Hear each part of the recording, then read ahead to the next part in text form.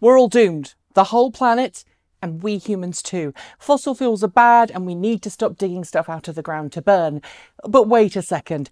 All those electric cars and solar panels and wind turbines and biomass and clean technology that we're using to offset our fossil fuel consumption is actually going to make things worse, is nothing more than industrial capitalism that rapes the planet of her materials and pollutes the world even more. Oh, and environmental organisations like the Sierra Club are two-faced capitalists looking to destroy the planet too.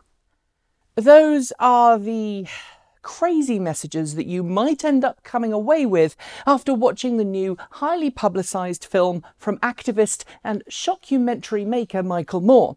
That is, if you go in with a completely blank mind and choose to accept the confusing, muddled and often inaccurate narrative it lays out. And we're about to critique the film, which means, under fair use, I can use some of the footage from the film without risk of being attacked for copyright infringement. And yes, this video is less about transportation than usual. But this critique is such a critically important adjacent subject, I feel it's important to make and release my take. To the film. Produced by Michael Moore and directed by Moore's longtime collaborator and environmental activist Jeff Gibbs, the film, called Planet of the Humans, was due to be released in cinemas last week to coincide with the 50th Earth Day. Instead, because of COVID-19, they decided to release it online on YouTube for free.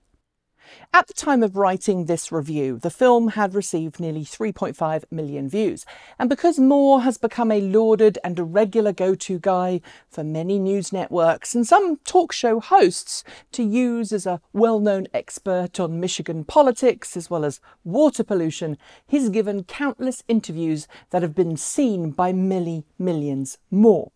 Disturbingly, though, it's already gaining traction among those who have, for years, dismissed renewable energy and clean transportation. Its poorly constructed conceits, while easy to dismiss, are fueling those who've maintained that renewables are no better than fossil fuels and thus we should just continue with using fossil fuels instead. Among an informed audience with the ability to discuss, deconstruct and evaluate the film for what it is, a nihilist, we're effed narrative with inaccurate facts that chooses renewable energy as the target bogeyman and does nothing to accurately focus on the issues of overpopulation, the video serves as a jumping point for deeper discussion and introspection over which energy technologies are better and which ones are not. But among a general population in an age where people are dying because they drank bleach in order to cure themselves of coronavirus because the President of the United States implied it might be a good idea, this film is extremely dangerous. In fact, I'd agree personally with many environmental groups and commentators in calling for its retraction because of its factual inaccuracies and extremely poor handling of science and data, if nothing else. To deconstruct this film to its fullest extent would take longer than our regular videos, even though this one is going to be a lot longer. In fact, it would probably take longer than the film itself, so I'm not going to deconstruct everything, but I am going to argue just 3 of the main points of the film, baseball style. Near the start, we see Gibbs attend the launch event of the Chevrolet Volt range extended electric car. In the film, they call it just an electric car. At that event, Gibbs asks where the power comes from to recharge the car, and after a little to and from between GM personnel, we're told by the local power utility representative that the current energy mix is mainly coal. This sets up the first straw man of the film, the idea that electric cars are mainly powered by coal. Except the footage shared isn't current. It was filmed 10 years ago, when the electrical grid in Michigan was far less clean than it is today.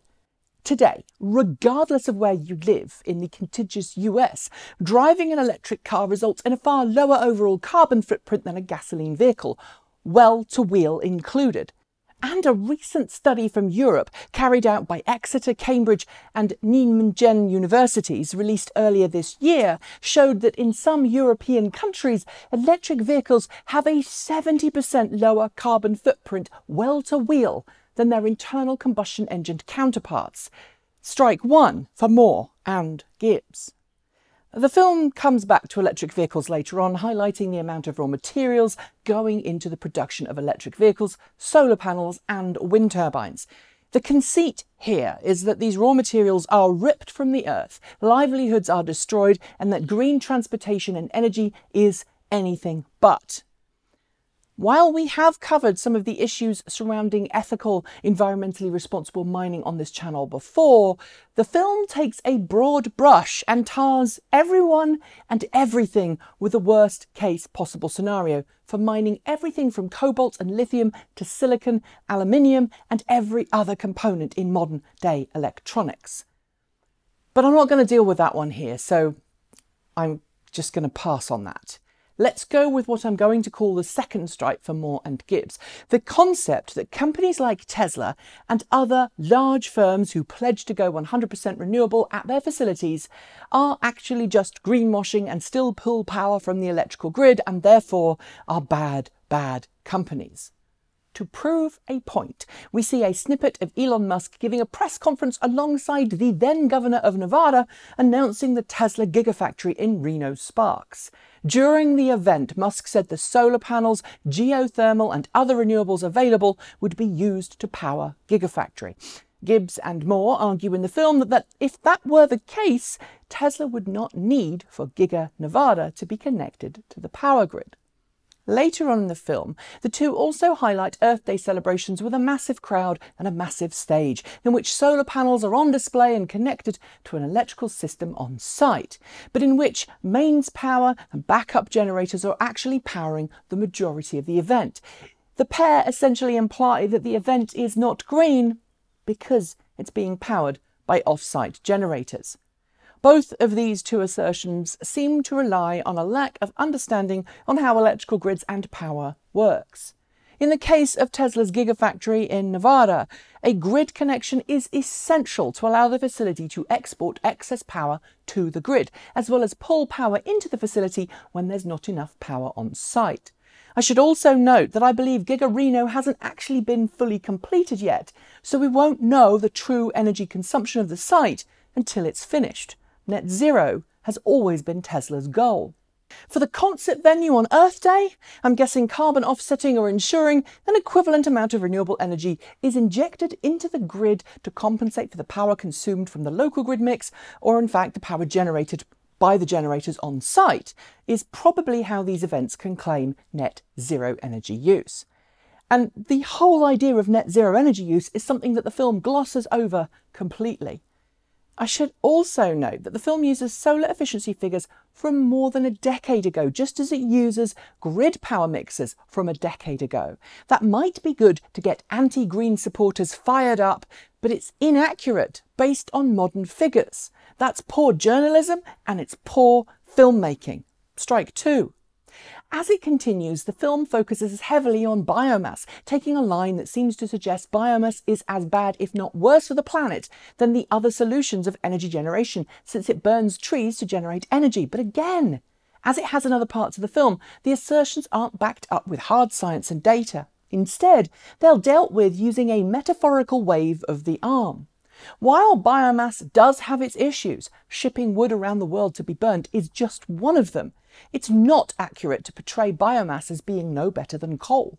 For a start, coal contains carbon that was captured at a point in the past and removed from the air. Burning that carbon which has stayed underground for millennia, is not the same as a carbon cycle from a growing tree in a managed forest and then burning those trees in a controlled, high-efficiency, high-tech, low-emission biomass plant, since the carbon released from burning biomass is hopefully recaptured by the new managed growth. Burning coal in general doesn't lead to new trees being planted, so the ledger of carbon in the air goes up, not staying reasonably constant as it would with biomass. And while I don't feel biomass is the be-all and end-all of energy, because it isn't, I do feel it was given a bad rep in the film, which simply bashes on biofuel as just another villain to be taken down. That's strike 3.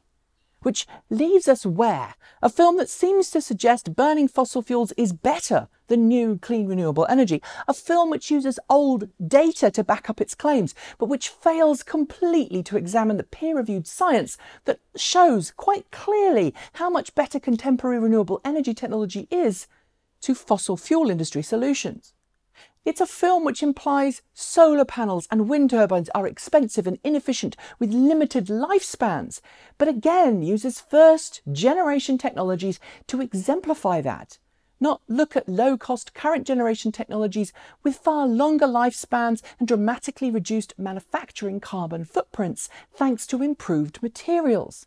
And it's a film which, despite claiming to want to save the planet, seems only to rely on mainly middle-aged white people for input. There's minimal racial diversity in the video, and only a passing attempt at racial diversity in terms of interviewees or experts. Given that the climate crisis that we face will impact those in disadvantaged communities around the world, and those communities are often composed of native peoples or people of colour, the video was, frankly, white. And then there's the conclusion that the planet is doomed and that we're doomed and that green technologies are evil and capitalist green industrialism will only hasten our demise. But there's no alternative given, only an allusion to the real challenge, one of overpopulation. There's absolutely no discussion on the huge swathes of world where the women are denied decent education. Education is categorically shown to positively reduce birth rates, since educated women who can make educated choices are less likely to be treated like baby factories. There's zero discussion of healthcare disparities around the world, and there's no discussion of the big, massive elephant in the room for Moore and Gibbs. Two white, middle-aged, middle-class guys living in a country where there are active, concerted efforts being made by other white, middle-aged, middle-class guys to curtail proactive family planning and pro-choice programs, essentially forcing women to have babies. No, instead, Tesla, the electric vehicle world, the solar industry, in fact, the entire green movement is tainted and attacked. If they really wanted to make an impact, this film would have been about equality and education, equal rights and energy production for all, sustainable food programs, and oh, did I mention the education bit? Yeah, I'm mad. Yes, technology isn't the cure to all evils, but it's certainly not the demon being portrayed here. I'm not going to link to this film because I'm so mad about it, but if you've watched it, I'd love to see your thoughts below. That's it. Thanks for joining me, and I'll see you next time.